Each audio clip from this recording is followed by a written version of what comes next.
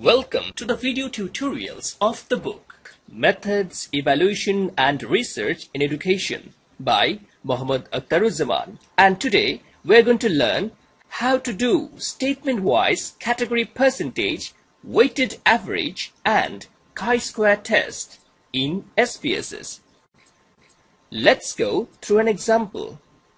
A researcher conducted a study on the impact of computer-aided instruction (CAI) on student achievement, and he took opinions of a group of 14 students based on 5-point Likert scale. In this case, the scale is defined as 1 for strongly disagree, 2 for disagree, 3 for undecided, 4 for agree, and 5 for strongly agree. The opinion consisted of 3 questions or statements. On the first statement, CAI is interesting than traditional method of instruction, which is in short TMI, where no student strongly disagreed, 2 students disagreed, 1 student undecided, 1 student agreed, and finally 10 students strongly agreed.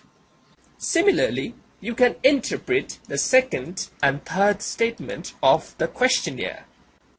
Now, we will do statement-wise category percentage, weighted average and chi-square test for all the 3 statements. Let's see the SPSS data editor window at the screen. Now, go to File, then open Data, and then Data File under SPSS Evaluation folder, and open the file Weighted Average and Chi-Square in the SPSS Data Editor. The file is shown in SPSS Editor in the Data view. Let's see the variable view of the data. There are 3 questions, question 1, question 2, and question 3, which are of numerical type and in ordinal scale of measurement. In the label column, you have to give the descriptions about the corresponding questions. In the values column, you have to define the 5-point scale. You don't have to define the scale in each cell under values column. Rather, you just write one time, then copy it and paste it where it is required. In that case, you may have to decrease the decimals from the default value 2 to 0. Now, go back to the data view of the SPSS data editor. You see the questions at the top of each column and also see the opinion of the 14 respondents on these 3 questions. You can change the data view pattern by clicking the value labels icon, which is third from the right at the toolbar just below the menu bar. Each respondent has to go through each of the questions and give their opinions on the 5-point scale. Now, go to Analyze menu, then Descriptive Statistics, then Frequencies. Select all the statements and click the arrow button to take all the statements to the Variables field. Now, click the Statistics button below and select Mean from the Central Tendency. Click Continue and then press OK. See the output at the screen.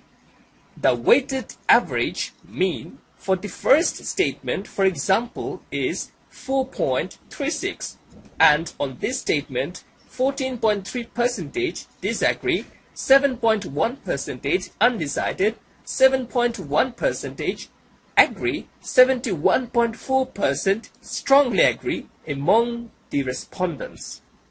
As the weighted average WA value is within the range of 4.5 to 3.5, which is in the label of agree, the responses on this statement are statistically significant. Similarly, you can interpret the second and third statement of the questionnaire. Let's see the chi-square test for these statements.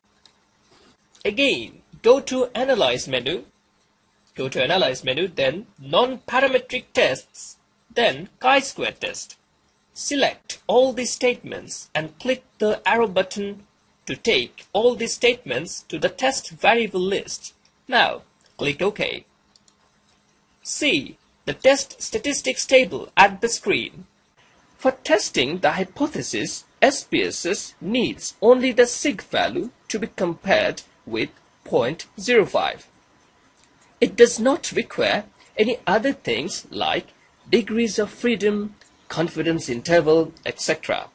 For the first statement, assumed sig value is 0.001, which is less than 0.05. It indicates that the null hypothesis, which means there is no difference between the category-wise responses on this statement, is rejected. That means research hypothesis is accepted.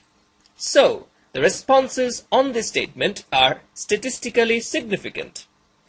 You can do the same interpretation manually by using the calculated chi-square value 16.286, the degrees of freedom 3, and the level of significance 0.05. The details of it are described in Chapter 7 of the book. Similarly, you can interpret the second and third statement of the questionnaire with respect to chi-square test. However, in many cases it is observed that the researcher uses the category percentage, weighted average and chi-square test together to draw better interpretations of the test results. Hope now you can do the same test by yourself. Thank you for staying with us. It's Yazdani saying you goodbye.